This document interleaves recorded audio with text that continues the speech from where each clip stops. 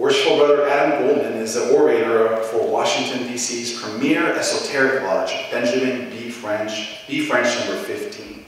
I had the pleasure of visiting this lodge last April, and yes, they are an esoteric, but he is also a member of Grand Lodges and research lodges in California, Europe, and Central America.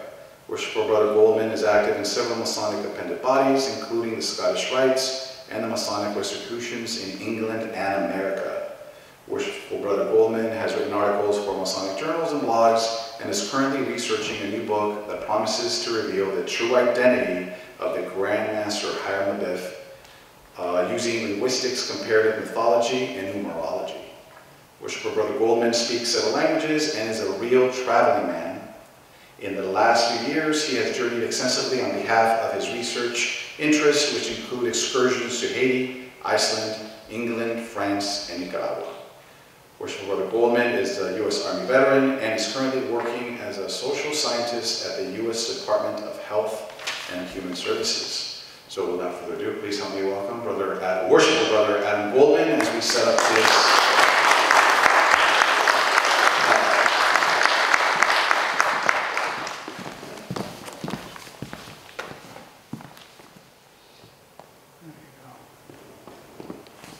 Working? Yes. All right. Well, thank you, Worshipful Master Diego, and all the brethren of Pasadena Lodge and invited guests. Thank you so much. My name is Adam Goldman, and I'm in from DC, but this is my mother lodge is in California, so it's great to be back here. So this presentation is part of a series that I had done in Washington, D.C., and it was attempting, as Dago said, to rethink Masonic symbols and understand where Freemasonry borrowed the story of Hiram Abiff. And out of curiosity, is there anyone that's not familiar with the story of Hiram Abiff here? So everybody at least has a familiarity with the topic. So then this lecture attempts to unmask the identity of the Grand Master Hiram Abiff through the study of linguistics and the study of archetypes, and is based on the Joseph Campbell book called A Hero with 1,000 Faces, and hopefully in looking at the Grand Master through these different disciplines, we can determine whether or not the Grand Master Hiram Abiff is indeed an archetype, and whether or not he's unique to Freemasonry, and if not, where we borrowed him from. All right. So in order to do that study, we're going to look at the Grand Master again as an archetype, but not only the Grand Master, the idea of King Solomon's Temple that we revered in the story of Freemasonry. We're going to look at that as an archetype. And if A and B are true, so if they're both archetypes, then we need to look at where there is historic precedence for the story that we utilize in Freemasonry and we use as the basis of our degrees. And while we look at these things, we're not going to obviously in an open venue be discussing any of the grips and words that we use in Freemasonry, but as you'll see, most of the secrets of Freemasonry are available to everyone, and grips and words, although they're useful and instructive in some of the portions of this lecture, I don't think that they're at all necessary for what we'll present here tonight. So I think we can get into most of the secrets of Freemasonry, and it won't require us to look at anything that we can't reveal here in an open forum. So tonight's lecture will rest heavily upon these three pillars. So first, we'll be using something called ELF, or we'll just call it ELF for short. And it's a very fancy way of saying how it is that words change over space and time. It has a very fancy title, ethno-linguistic fractionalization, but it's actually a very simple idea, and we'll go through that briefly. And then we'll do a very Jungian look at these different archetypes that we use throughout Freemasonry. And so where we will be looking at a word that can be compared both to Masonic ritual and to ancient mythologies, we'll denote that with ELF or ELF. And obviously we'll use the word archetype or art when we're looking at the comparative mythologies, and hopefully we can draw some conclusions based on that. And so to get an idea of what this would look like, so here's the story of the Tower of Babel. And so if we're trying to think about whether the idea of King Solomon's temple, we'll start with that one, whether that's unique to Freemasonry or if this is something that we could see elsewhere under different names, then this is a great way to get our feet wet as a foundation. So if you look in the foreground here, first the story of the Tower of Babel. There had been a flood, and so man in his hubris had decided that they didn't want to drown next time there's another big flood, so they're going to make this giant building, and if there's another big flood, they'll be above the flood waters. So, but when you look at the ancient plates that describe the Tower of Babel story, you'll see that essentially you have these Freemasons in the foreground, what we would call photocrafts, and they're preparing stones for the builder's use. And as a matter of fact, if you look throughout, you'll see a very Masonic style story. You're going to see that they're divided into different groups, much like we divide our own into entered apprentice, fellow craft, and master masons. You imagine the master masons are probably somewhere within the building, but here we see much the same. But for tonight's lecture, it serves more than one purpose. A, it gives us the idea of what an archetype of a Solomon's Temple or a King Solomon's Temple archetype might look like.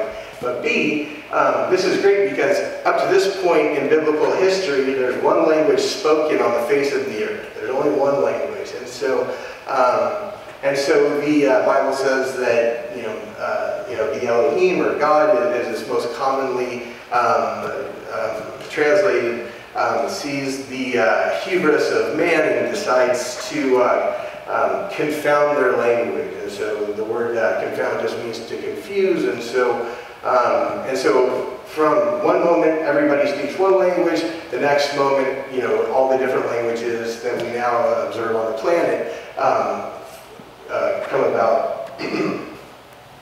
And so, and to this day, that if somebody is not understandable, we use the word Babel as in a babbling idiot. So we still use the word Babel to denote confusion. So if you are both a theologian and a linguist, this is a great way to, if you can prove that this is true, you can go a long ways towards proving that the Bible itself has veracity. But here we see Pritchard in 1730 saying much the same thing.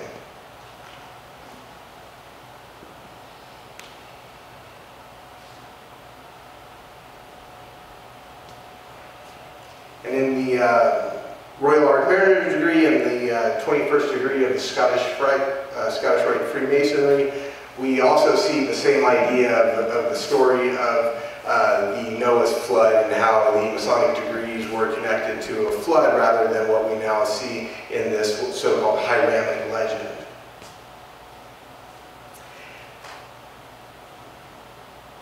So here the book of Genesis says the same thing, that one moment in our history there is a single language, or what we call a proto-language, or people that study some of the ancient mythologies, what they would call a golden language, that there was a golden language spoken on the planet, and it was supernaturally changed at Babel. And so, looking forward, we have a theologian and a linguist, and so he posited that if we can trace all the languages back that we're now speaking on the planet, like a lot of linguists would do, then we can prove that the story that we hear in the Bible is true, and by extension the rest of it. So anyway, in the K.J. Dursum article, he says that that it all happened at Babel. And so when I was involved after school, I worked in a think tank, and we did conflict analysis.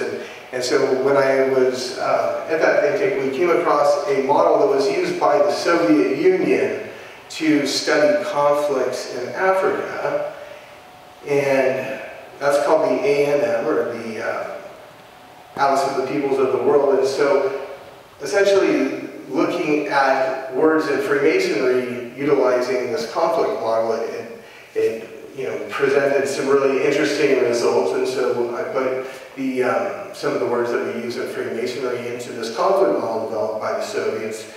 And but the first thing I did was started with some of the stuff we use in ritual, and eventually I put in the name Hiram, and by putting in the name Hiram, and then, so that was the linguistics part, then it spit out a bunch of different results that led me to believe that there's something to this here, that the words are so similar that they're, it's worth looking into, and then comparing the mythologies of the Hiram legend with these other mythologies, it really, became a no-brainer after that. So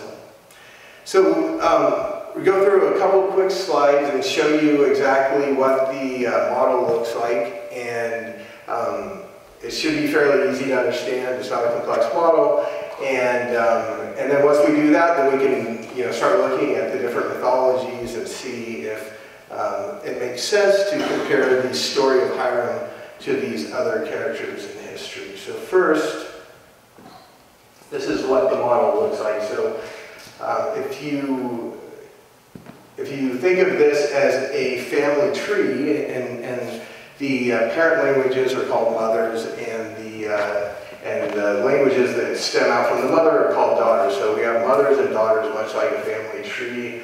And up there at the top, at level 0, you would see a language like Latin. And Latin would break into different languages like French and Spanish and Portuguese. And so if you took just one, imagine French over an A, and French might change into what they're speaking in France, and what they're speaking in Belgium, and what they're speaking in West Africa. And you can just keep breaking down into local dialects. So that's what it looks like at a very high level. But if you drill down and you put languages on the family tree, this is what it looks like. And so the important part for us to view is that if you see in the bottom corner over here, you can see that you have languages that are very similar, and they're very close to each other on the tree. So you have, in the bottom left corner, you have Hebrew, and you have Aramaic, and you have Arabic, and these languages are very close to each other on the family tree. Unlike, at the far end of the tree, you have languages such as Japanese and Korean, and you'll see that they're totally dissimilar. And so what that looks like in the real world is this. So you have these names that are biblical names, obviously, and you'll see that, for instance, Yeshua, another way of saying Jesus out of Israel, or out of the Hebrew, is pretty close to the way it might be said or spelled in Italy and also in Greece. But you'll see the spellings of Italy and Greece, the second two, are a lot closer, and you'll see that on the map, Italy and Greece are a lot closer to each other. So over space and time, the words change more and more and more. And so if we think about the name Hiram, and we look at that, then there's a lot that we can do looking at it. So, but you'll see that, for instance, in the third line, we have 3 different names of the Lord, and you have Jehovah spelled in a couple different ways that are very similar to the areas that it comes from. So namely over to Italy and Greece, and far over to Israel. And you can see the last one, Jah, they've chopped the whole end off by the time it gets down to the eastern horn of Africa in Ethiopia. And but this is essentially what it looks like. And so the model looks like this. And for my Kabbalists, I know we have some Kabbalists. The interesting thing is that you get rid of all the vowels, right? In Kabbalah, we use no vowels. It's just the 22 Hebrew letters, and then it's our 5 finals, 4 or 5 finals, depending on how you do it. But you get rid of all the vowels, and you can get rid of the suffix, and you end up having a series of consonants that you look at. And so here, Steve Pinker says that, you know, the word isn't anything more than a symbol that we all agree means something. And the agreement is rooted in these hard consonants, and so he uses the example of a duck, which is, it's not like a hieroglyph. It doesn't actually look like a duck or quack like a duck, but we agree that those sounds together represent a duck. And so when we put the name Hiram into this model, we see that now what we would end up with is just the consonants, the H, R, and M, right? We would get rid of the vowels. And also, we would also expect to see H and R, because depending on where you are in the world, sometimes the suffix might change. So the hard H, the hard R, or the HRM should be the roots that we see. And so the question is that if we look into this and we look at the other characters that look very much like, or at least that the names fit the model, then we look at the stories, and this is one of the guys that pops out at you. And so Hermes Trismegistus, which means thrice great.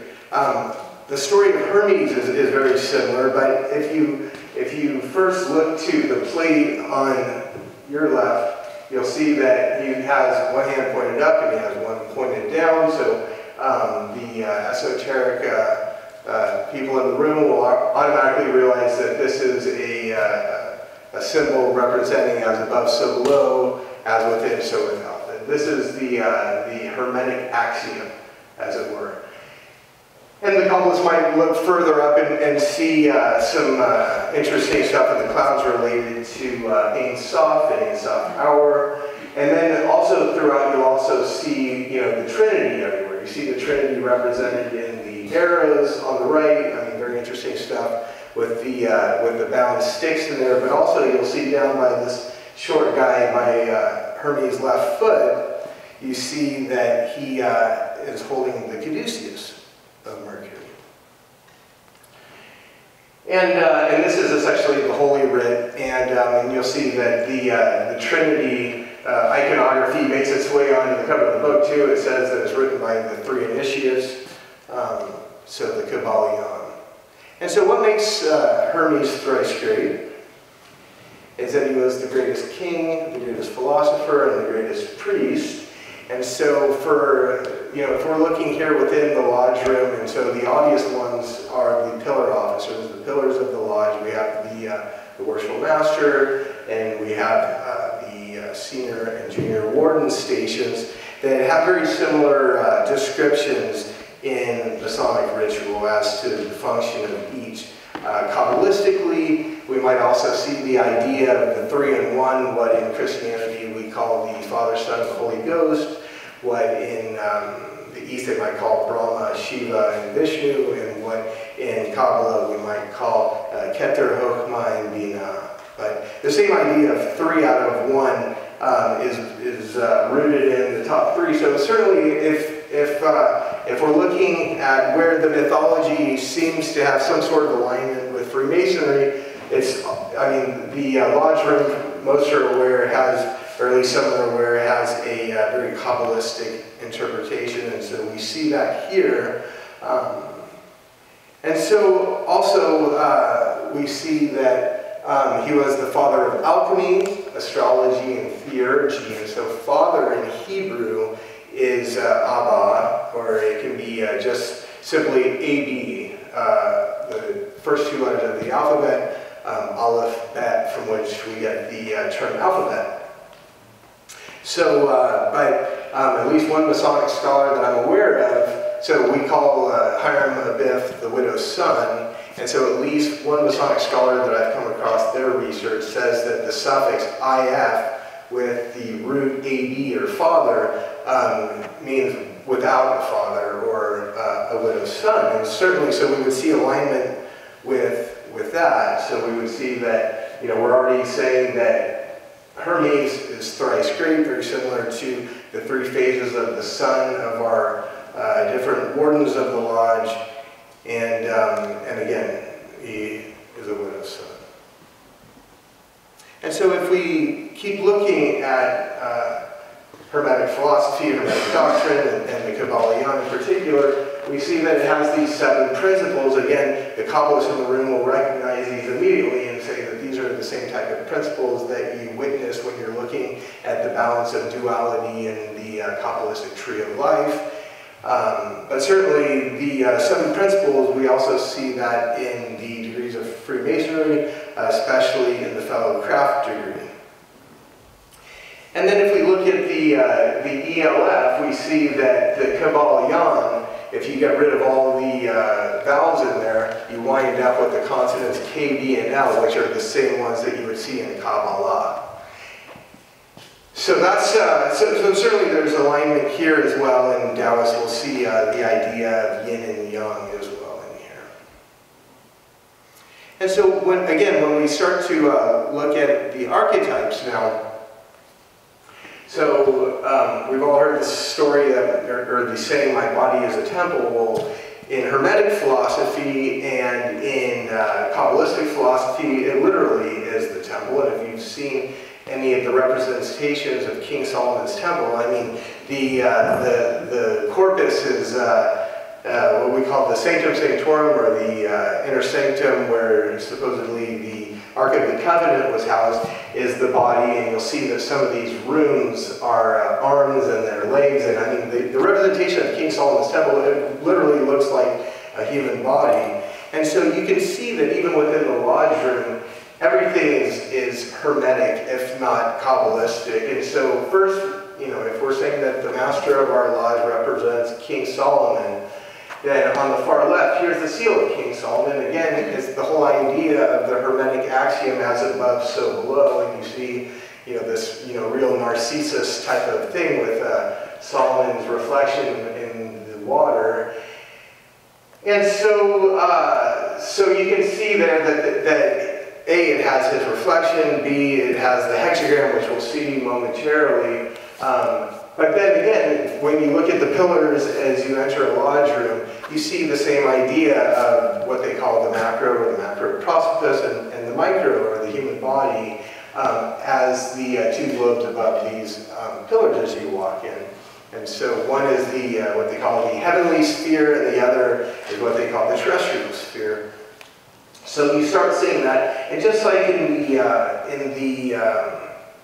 the plate that had Hermes there that we saw at the beginning of this section, where the little guy at his left foot had the caduceus of Mercury, we see that in the famous Eliphas Levi depiction of Baphomet with the Capricorn head on it, and it has the female Luna or moon over one shoulder, and then the solar Illuminati or illumination above the head. But you see again in his groin, you'll see that again it's the caduceus, and then in Freemasonry you see the same thing. So you see in the representation in the middle, you have the all-seeing eye or the eye of providence, looking above the dual principles of the solar male principle and the lunar female principle above the square compasses, and again, and then the square compasses, which I get into in other lectures, but those in themselves represent, 2 obvious male and female or dual principles, where you have the compasses representing male or the phallus, and the opposite is the female in the square. And so, I know we talked about Tim Hogan earlier. I have a nice quote from him here. But Tim makes a good point, is that if you think about it, in Hebrew, there's no vowels. So you have 3 letters, Hey, Resh, and Mem. Mem's so Hebrew, but in those 3 letters, it's dealer's choice what vowels you put in there. So Hermes is the same spelling as Hiram anyway. So really, it's just looking at the different mythologies and seeing how much of alignment there is. And I think in the story of Hermes Trismegistus, we see so much that's similar to our own Hiram Abiff, and not even just Hiram Abiff. The more we look into the other Hirams, so in the building of King Solomon's temple, there was the great architect, or the architect in charge of the work, but also there was the other Hiram, or Hiram the Tyrrhenian. And Tyr, T-Y-R, is from Norse mythology, which is associated with Mars, and it's from once we get the name Tuesday, right? So two was another way of saying it, and so we see Tyr and the Tyrrhenian mysteries coming out of there, which were the Eleusinian mysteries. So I think we see a lot in there, and as we look at some of the other researchers, we weren't the first ones to come up with the idea that the story of Hermes and the story of Hiram were one and the same, or at least they had the same roots. Here is De Hoyos quoting Pike, or at least in an edited version of Symbolism of the Blue Degrees, saying the same thing, and then Holland 28 in his Secret Teachings book says much the same. And so if we dig into this a little bit deeper, the idea of the Hermetic teachings in Freemasonry, so if the master of the lodge is representative of Solomon, what is Solomon? So Solomon is well, it can be looked at in a couple different ways, but I think the best way would be the Hermetic way, which is the duality. The master represents a Kabbalistic principle, what they call the first swirling, so the first emanation of deity, which is still both male and female. And in this Hermetic philosophy, you might think of it as Hermes and Aphrodite together. So as before there was a split into the two sexes, and so Hermes and Aphrodite together give you Herme-Aphrodite or Hermaphrodite. And so the master of the lodge is a representation of that same duality, and so we call him Solomon because it is the phallic moon and the the phallic sun and the feminine moon that are both in his name. And so certainly that is in alignment with the Hermetic philosophy. But not just there. I mean, we revere the 7 liberal arts and sciences, the trivium and the quadrivium in Freemasonry, which aligns quite nicely with the 7 principles outlined in the Kybalion. And then certainly we have this idea of Hermetic alchemy, and so I'm going to borrow one more time from Tim Hogan. Tim has a great lecture online that he has, and so for the Freemasons in the room that have been through the first degree, listen to what it is to create a potion. I think is the way Tim describes it in his lecture, is you start by taking an herb and you pull it out by its root. And the next thing you're going to do, you're going to want to break down that herb, and so you put it in a beaker and cover it with an alkali like alcohol. And then you put it into a sand bath so that it will start being heated evenly. I believe he says you don't want to put direct heat on these beakers. So you put it in a sand bath to diffuse the heat, and I think it's better if you use like a rough sand of the sea. You don't want just like this fine sand, and then you pull it out twice in a 24-hour period, and you shake it and you break up the herb, and this is the beginning of how you make a potion. So Freemasons probably hear stuff in there that sounds very similar to things that we hear in our degrees.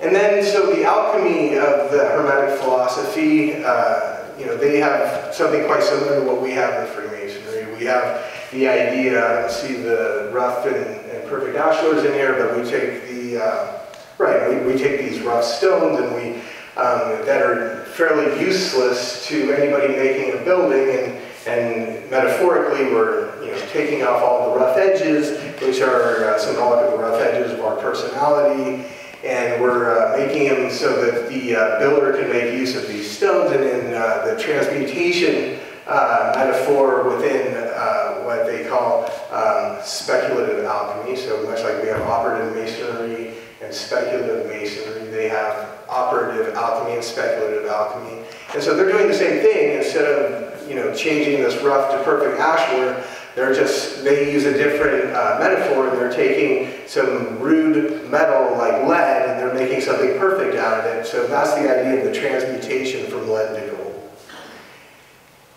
And again, and then so, but just so you can see that in our ELF model, that the Kabbalion is, lined up quite nicely with Kabbalah, which again is all throughout the lodge room. And then if you look deeper into it, you'll see that Kabbalah, although I believe it, the conventional wisdom would say that it is a receiving, is where the word's etymology is, but you can actually look at it different ways. So if you looked at the ancient demotic meanings of Ka and Ba, it's the soul before carnation and then after carnation. And then at the end, of course, in Hebrew and Arabic, we call God, or at least the male aspect of deity, Al as in Allah or as in Elohim. And so you get Ka, Ba, and Allah. So it's the idea of the soul before and after, and then mixed with deity, which if you ever look at, the symbolism of alchemy, it's all right there. It's all the same thing. It's not just, mixing two chemicals together to get a reaction. It's that in addition to understanding how to perform ritual. But it doesn't end there. If we keep looking, we see that there's other guys that seem to fit this same story, and so I like this guy here. So if you look at the story of Horus, so Horus is a very similar story, but at first if you look at the pictures, look on your right, so he's wearing a Masonic type apron, and he's holding a deacon's rod, all very Masonic. The symbolism above his head is representative of the same type of solar deity stuff. And then on the left, we have the all-seeing eye of Freemasonry, or the eye of Providence, but now they're calling it the eye of Ra, the eye of Horus. But it's the same type of thing. And you also see above the bird's head on the left, you see, again, the Trinity. And so you see, first you see the eye between the bird and the cobra, right? And so the cobra is a symbol of the third eye opening. And you'll see that on the masks, these death masks of King Tut and others. But again, you see the whole same thing. You see that it's the same Trinity of Brahma, Vishnu, Shiva, but now we're just calling it Isis, Horus, and Set. And as we look throughout the lodge room and we look at the story of Hiram, it's everywhere once again. And so, so if we look at the story quickly, I'll give you the 100-foot level of the story as I know it. The idea is that Horus's father, a guy named Osiris, he has a half-brother named Set. Again, it's this duality type thing playing out. And so Set, the devil, kills Osiris and spreads him throughout the whole of Egypt. Some stories say throughout the River Nile. And so Isis, in her dismay, she goes around to find all these parts for her husband, and she finds all of them except for the phallus. And so she puts them back together with a series of Kabbalistic spells, and eventually puts them back together, and where the penis once was, takes a reed from the River Nile and puts that in its place. And so when they copulate to create the child Horus, and if you ever look at these pictures, they look very much like Mary and Child from Christianity. But it is without a penis, and so it's the first non-carnal union or an immaculate conception. And so, and so a lot of people will tell you that this is where the idea of the immaculate conception comes from. But if you look at the difference between the Egyptian and the Greek mythos, you'll see that the idea of Hermes and Horus, and sometimes mix in there Thoth, which is the magic god of ancient Egypt. But you'll see that, same thing. So there's the representing both. In Kabbalah, we would call this Tiferet. It's the idea of the child being born, more or less. And so, but both representing the sky, sun, and the moon. And they have all these, same, things attributed to them. Writing and magic and initiations, and also, with the Ptolemaic Greek Harpocrates, which I just threw in there because it happens to fit the model as well. And if we were looking at hand symbols and stuff, which we're not going to get into, you'd see that there's a lot more there as well. But so when we look at where it might be, so where we might see again the Egyptian mythology of this guy whose name follows this linguistics model. So first we see that if he's an immaculate conception, his dad's dead, he's a widow's son. So like Hermes, here's another widow's son. I mean, how many of these guys are there? And then we see that they're both connected with the liberal arts and science. They both have the all-seeing eye, the eye of Horus, the obelisks, which are representation of the phallus of Osiris, the slain Osiris. We see throughout both Freemasonry, we came from DC, Washington Monument is a representation of this. And so when we even say, I won't get into all the ritual now, but if you think about what the exchanges between the senior warden and the master of the lodge, you find out that the master represents a rising sun, and that's not giving away any secrets. You can look that up anywhere. But what is it rising above? The horizon, right? The sun is rising above the horizon. The etymology of horizon is from the word Horus. And so the senior warden is a representation of our setting sun, and so the setting sun, we even say that there's a sunset because of the devil in the Egyptian mythology is Set. So you have Horus and Set represented here between the master and the senior warden of the lodge. And again, and so the lodge, and so the King Solomon's Temple is located in Israel, which again, there's your Trinity, Isis, Ra, or Amen, Ra, and El. And you would think that, for my Kabbalist, the idea of Ra would be down here, and then Isis and El would be similar to Goldman being And so we can also see that that this Solomon, or the sun and the moon temple of the ancient Egyptians, is something very similar to what we see in the idea of King Solomon's temple.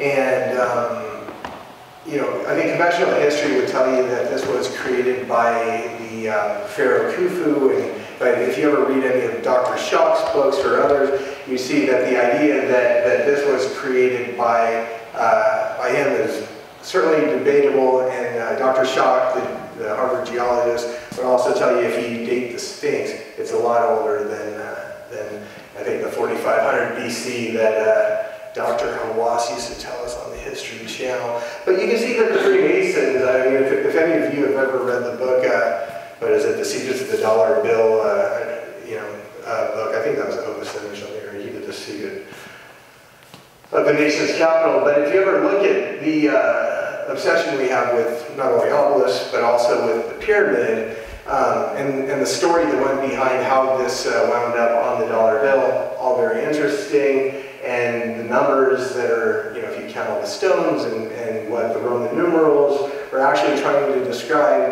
again, at the top you have the Eye of Providence, but a Kabbalist would say, no, this is your Holy Trinity once again. So it's all in there. And if you follow around the different sides of the pyramid, and you put a hexagram around it, which you can find online, that it points to the letters M-A-S-O-N. So we get the idea that the Masons were behind that. All right. So that's possible. But again, Manly Hall is telling us that, we're not the first ones to imagine that the Masonic story that we hear about Hiram, and he spells it C-H, which is also interesting if you're into gematria, but that the story of Hiram is based on the Egyptian rites of Osiris. And so, but where else might we see it? And I think I already told you that the phallus of Osiris can be found, everywhere. I mean, if you ever walk through Europe, you can't go anywhere without seeing an obelisk. You got, you're walking down the Champs-Elysees, or you're, walking through Italy. Everywhere you are, there's just obelisks everywhere, and they all have really interesting numbers associated with them. The Washington Monument itself is 555 feet tall, and that's just above ground, and the numerology for Kabbalah is also very telling. But it's not just there. I mean, you see the idea throughout, and so again, you get this idea of the phalluses and sexual references throughout the degrees, and I go into this in a different lecture, but literally, you have birds and bees up in the top two corners, and so, and we're told within Masonry that these symbols or these landmarks have alternate meanings, but when you take it, as a whole, and you see phalluses everywhere, and then, probably the root of the all-seeing eye and the triangle is this symbol that we see in Scottish Rite Freemasonry, and certainly this one over here. You can't get much more phallus than that one. But then, so we ask ourselves, so why? I mean, why do we have this phallus throughout the degrees if we do? And why is it throughout the whole of the mysteries? It's certainly not unique to Freemasonry. If this is indeed what it is, then the phallus can be seen everywhere. And so, if we're honest and we look at these things, this is what we come up with, I think. So now we look at apron as an archetype. So where did they even come from? And so one of the things that's very interesting is if you speak to theologians and biblical scholars, you find out that the Bible, much like Shakespeare had all sorts of dirty stuff in his plays, right? And he had it in different ways that he could,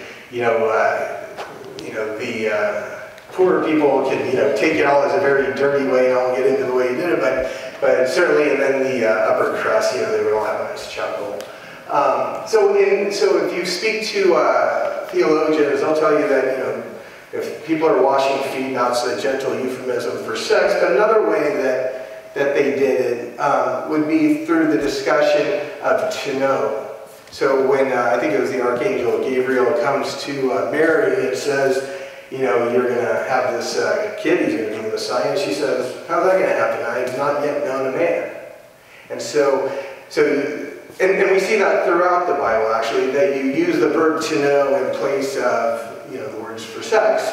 And so now when we think back to this, the story of the Garden of Eden, we're thinking back and we see that there was 3 trees, 2 main ones, the tree of life and the tree of knowledge. And, Elohim says to Adam, that tree of life thing, help yourself. Have as much as you want, which is a representation, we know, of the Kabbalistic tree of life. And he's basically saying, you want to, self-initiate, you want to learn all the mysteries of the universe, the above, so below stuff, help yourself. The one thing you can't do is eat from that other tree, which is the tree of knowledge of good and evil. And so, if we know that the word knowledge is a euphemism for sex in the Bible, so when we're saying the tree of knowledge, what we're saying is God's forbidding them from having anything to do with something related to sex. And so the serpent on the tree, which is a representation of Kundalini energy, right? And so tempts Eve and says, you should try this fruit, or you should just touch it, I think is what it says. And she says, well, I'm not allowed to touch it. And he says, oh, no, God didn't say you can't touch it. He says you can't eat it. And so a lot of, if anybody is into some of the Gnostic ideologies, and I saw that in your bookcase out front, you have some books on Gnosticism, you'll see that this is part of that stream of thought, that the idea of the fall of man was related to the idea that they had that they did something sexually they weren't supposed to in the Garden of Eden, and the Gnostics would tell you it was an orgasm. They weren't supposed to have that, and when they did, that is what began the fall of man. And so this is why, if you look in the history and you look at the oracles and the sages, that's the one thing they couldn't do, right? They were virginal their entire lives, and so. But so when we look at this, and so further, we think about this story, and the very first thing that they do when they, when they've eaten of that fruit, that fruit, and they realize their nakedness, is they take these leaves and they sew them together and cover their genitalia because they recognize that they're naked, which they didn't know before, and I'd argue that that's an archetype for the Masonic apron. All right. If anyone's read T.L. Fortune's book, this is a great one, but I was rereading a part of it the other day, and I came across that quote. The moon center is, for the Kabbalists, is the energy at the chakra of the groin, the sexual energy called Yasad, and that's the moon center, so she's saying the same thing here. And then, so if we follow that line of reasoning, so who's the next archetype that we come across is this guy. It's called a Herma, and these are the statuary that they're most prominent in Athens, but also through the whole of Greece and through the Roman Empire later. And as you went into a city, you would find them at the crossroads. And although I'd love to get into this because this gets into the idea of the transmutation and the sexual alchemy, I'd have to come back for that one because that's where we're ending today. And but I think that just based on what it is we see in the different mythologies and the linguistics, there's certainly a lot there to say that Hiram is most likely an archetype. It's not an actual biblical personage or a biblical personality, and so is King Solomon's temple, and that the real secrets of the Masonic ritual are Kabbalistic and they're Hermetic and far older than Freemasonry, and we've just borrowed them and put a new spin on them, but they're far more ancient than our craft. So with that, I'll open up to any questions or comments, concerns.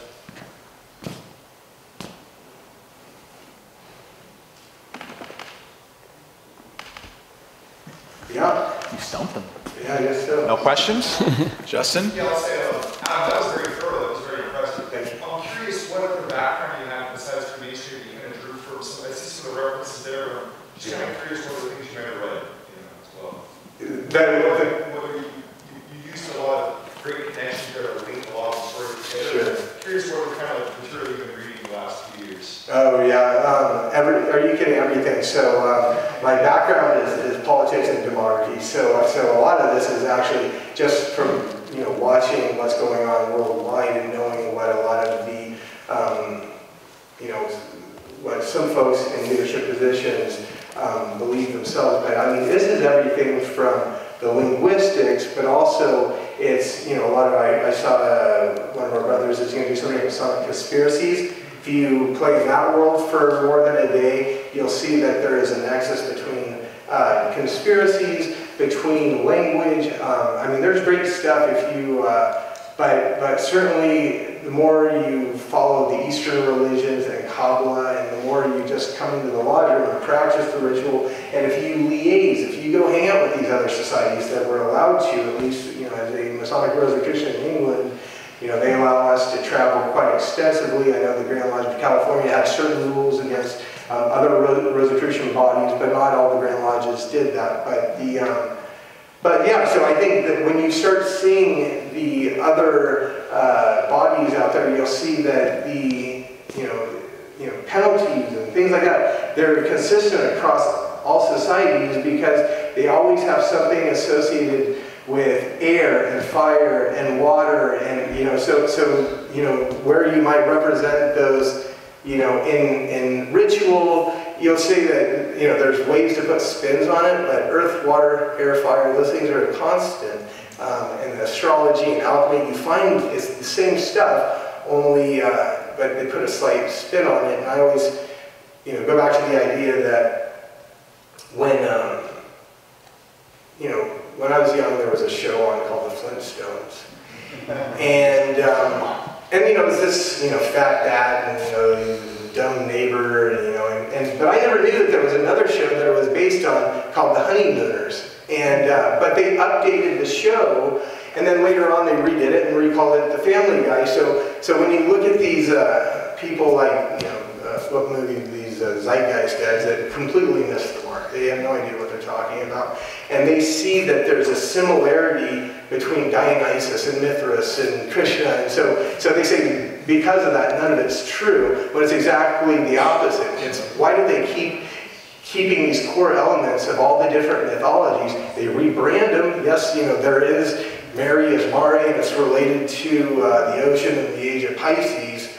But the question is why do they keep these same central elements and then rebrand them every 2,160 years? And so now we are at the dawning of the age of Aquarius, and I imagine we're going to see something, a rebranding, which I think we're all seeing right now. We're witnessing all around us, and so I think right now we'll see a huge shift to the air sign of Aquarius right now instead of from the water sign of Pisces.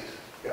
So what inspired this lecture? What were you reading, or what did you hear that was a lightning in your head that said, oh, this would be something to discuss or research, because this is what you're writing a book on, right? Yeah, so this is part of it. So I think initially I was at a think tank, and I was doing conflict analysis, and so I was doing a lot of, this type of stuff for that job, and said, God, it would be cool. I don't know if I was a deacon or something at the time, and I said, how cool would it be to just put these names in and see what comes out of it? And I wasn't expecting a heck of a lot to come out of it, to be honest with you.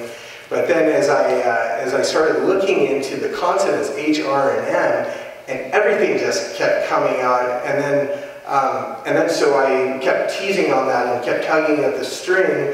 And so as a good social scientist, I don't want to prove it, I want to disprove it, right? So I say, this is all a coincidence.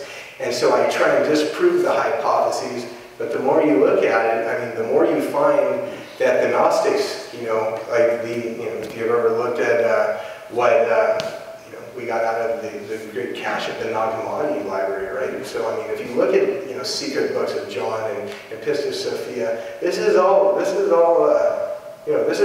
what was so threatening to the papacy so long ago that it led to the Albigensian Crusades and the wipeout of the Cathar in southern France.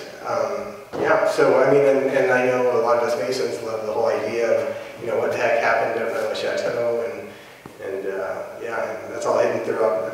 And that's hidden throughout the Da Vinci Code movie, right? So the grandfather's name was Saunier, which was the vicar at that abbey down there in Rennes, and that whole movie is Gnostic. So from what I understand, sure.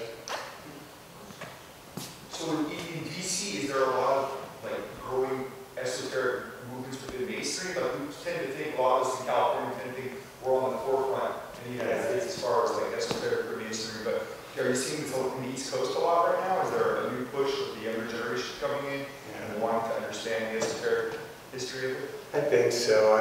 I hope so. I should say that. I think that there is a push. That I think that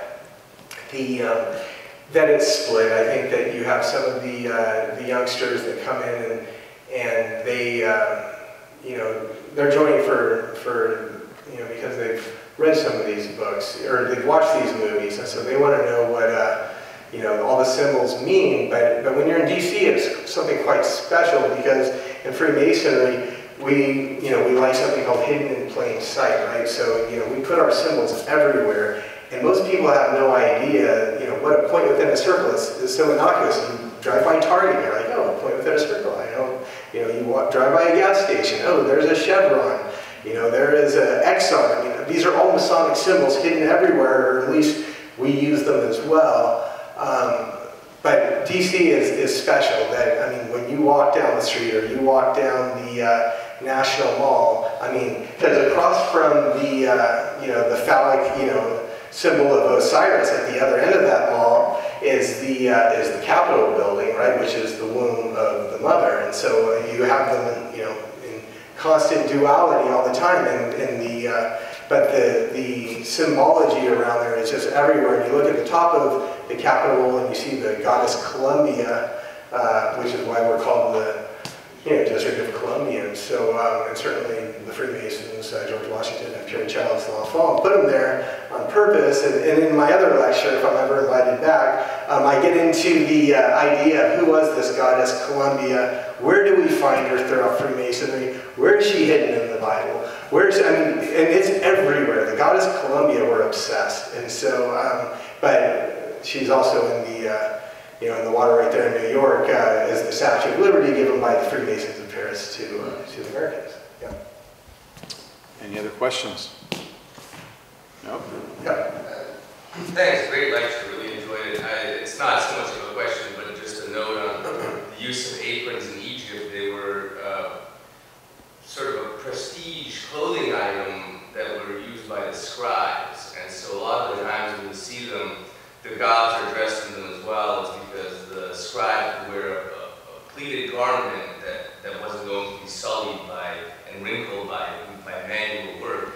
So this was like a suit equivalent, and when they would sit down, they were designed so that you sit cross-legged and your apron would form sort of a little writing area for their scribes. So I don't know, I just thought it was a little fun aside, but you might not have. No, it's good, but I would just say the exoteric or the outer garments story, I always say take that with a grain of salt, because as you come into Freemasonry, you're told that the G means one thing, and then as you keep learning, you find out that it even means something else. And if you listen to some of the great writings of others, you find out that indeed it has these deeper meanings. So while it could mean that, and while the apron can mean exactly what they tell us, I had a past master of a California lodge said you always knew you were about to get a BS story if it starts off with two guys are fishing,